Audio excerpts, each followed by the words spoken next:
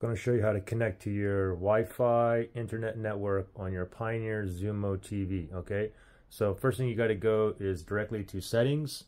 You can go to settings simply by tapping the settings gear icon on your remote, or you can go ahead and simply just navigate. Just go to your home page, and then at the top left hand side you see that little gear icon up there. We can go this way as well.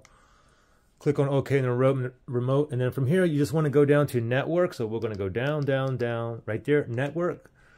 Click on that, and I'm currently connected. You can see I'm connected to my hotspot on my iPhone right now, but now I'm going to connect to my home Wi-Fi. So I'm going to go down to connect a Wi-Fi network, select OK on the remote, and then it should scan all the nearby Wi-Fi signals that you have. So let me go ahead and find mine. So mine is right down here, the Spectrum 57. Let me select that. And then I'm gonna go ahead and input my password. After you put in your password, go down to done, select OK. Connecting to your Wi-Fi network. Hopefully my password is correct.